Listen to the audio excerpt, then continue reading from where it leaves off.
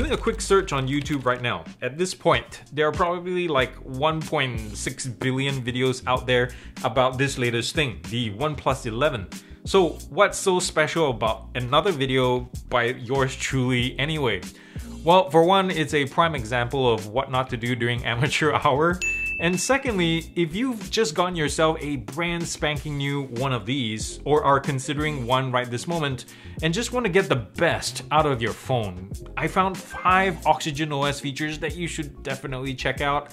There's a lot to like, granted, about the latest Android 13 based OxygenOS as a whole. There are a lot of pros and cons. I'll make another video about that. But the following that we're going to talk about are the best features of the bunch that I found and I've toggled on and kept on since then. So if you're interested to find out what they are, let's do it after these messages. That way.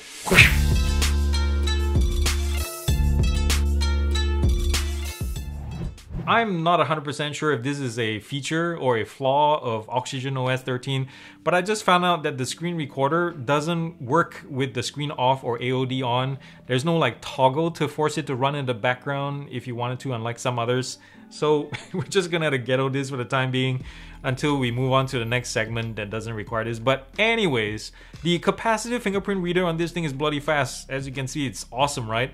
Plus, to top that off, OnePlus adds something called Quick Launch. It's really awesome and basically allows you to quickly launch apps and supported actions directly from the fingerprint scanning step. So check this out. I swipe down or hold there and then swipe up, and I've, in this case, 5 different options. Say if I'm at a medical office and I need to quickly set an appointment, I have a quick launch here to create a new event. And I can use this really quickly like this directly from my lock screen. So to turn this on, you go to settings and you make sure you have this toggled on. Under special features, you go to quick launch, toggle it on, and here you can basically edit up to 5 or have up to 5 different shortcuts that you can create with actions and apps. And I noticed that the actions are pulled from widgets. So anytime, if you're used to widget shortcuts, they're all here, and some are also pre-built from the system itself. In this case, I can call my wife, launch portrait mode from the camera, or even do a quick note or something, or launch Google Assistant directly from my lock screen. It's pretty darn awesome. One thing I definitely miss from using One UI devices is the Edge panel. For those of you in the know, you know what I'm talking about. It's awesome, isn't it? It's just one of those unsung heroes on these devices, and it's something thankfully that OxygenOS also has. It's called Smart Sidebar. Granted, it's not as customizable or as properly executed in my opinion as Edge panel, but it's infinitely better than having to install yet another app that's a battery sapper for the same functionality on stock Android. And here's how to activate it. It's in the same place in settings under special features. Look for Smart Sidebar, you tap that, make sure it's toggled on. Now the sidebar, this is what's great about it, it's accessible from any screen. You see it on the top left here in this case. You swipe out to open it, and here you can swap out your more frequently used apps or actions for anything you like. And for me, I like to have the calculator or the calendar or navigation apps ready to go pretty much from any screen. But that being said, I like to see a couple of improvements here. So OnePlus, listen up. Give us customizable height placement for the panel itself. Right now, while you have the option of placing the panel, the bar, either on the left or the right edge, it's locked near the top quadrant like so. And yeah, it's not so great for most of us with average size hands. If you want to have a one-handed use, you have to do a far reach. So yeah. Another thing that One UI's version gets right is assignable split display shortcut. So I can like save a Waze and Google Maps split screen quick icon. So that would be nice to see at OnePlus, so get it done. All right, let's talk about the next feature called flexible windows. It looks really basic on the surface, and in most instances as a supposed multitasking tool. It's really kind of weak sauce because you're limited to just having one additional app as a flexible window, besides from the main tasks running in the background.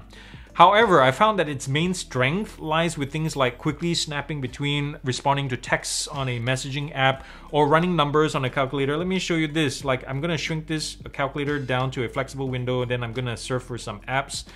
And I can copy paste elements too, like say from one text to an email or something like that.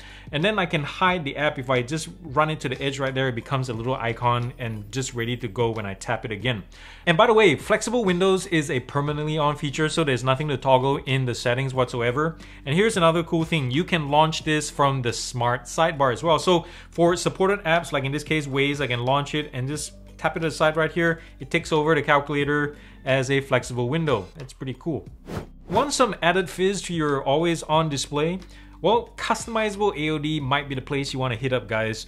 This is what mine looks like right now. I have some Bitmoji stickers going. It will run different stickers at any given time. The Spotify player along with some notifications. Oh, one cool thing, let me show you this. The Spotify player, if I can get it to run.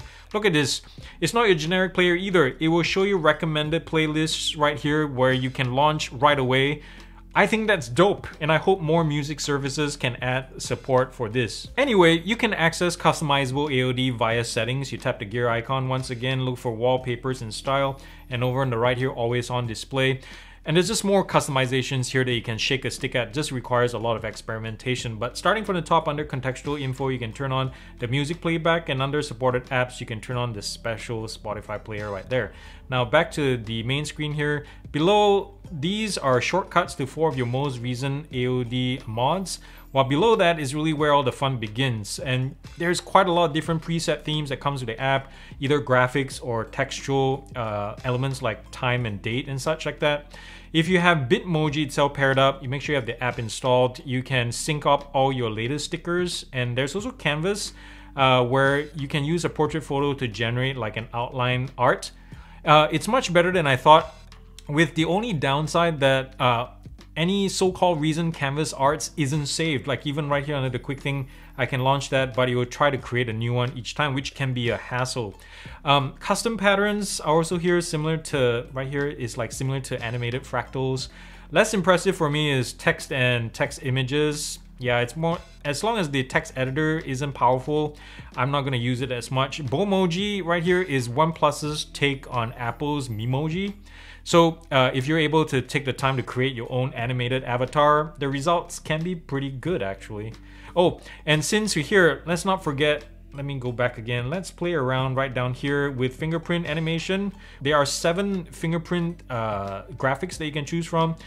2 of my favorites are Ripple, for that kind of supernova effect, and Fireworks, which kind of reminds me of, it gives me like Harry Potter or Doctor Strange vibes. Now, edge lighting is really cool. For those of you who don't know what it is, the phone will softly light up the edges of the display right around the corners here when each notification is received, and it works really great if you're in silent mode. Now, this feature also serves the OnePlus 11's display especially well, because with its waterfall screen, you know, the curved sides right here, when you have this laying down flat on the table, you can see it glow around the sides. Pretty darn awesome too. Well, thank you so much for watching yet another video of the OnePlus 11, and I hope you enjoyed this little collection of tips. I have more videos coming down the pipeline, including the camera and the OS in general, performance testing with gaming and all that. I can't wait to test it with this little controller and just pushing this to the max. It'll be fun to do. So make sure you tune in, subscribe, turn on notifications to get dropped or get notified when these videos drop. And again, thank you for your time for watching this. You could have been doing something else altogether, but the fact that you're here really means a lot to me. And in the meantime, remember to show your support, subscribe, like this video and everything like that. And remember to do something loving and kind for somebody in this world, because guess what? If you haven't seen the news, the world needs it more than ever, and it starts with you. I love you all very much. Peace out.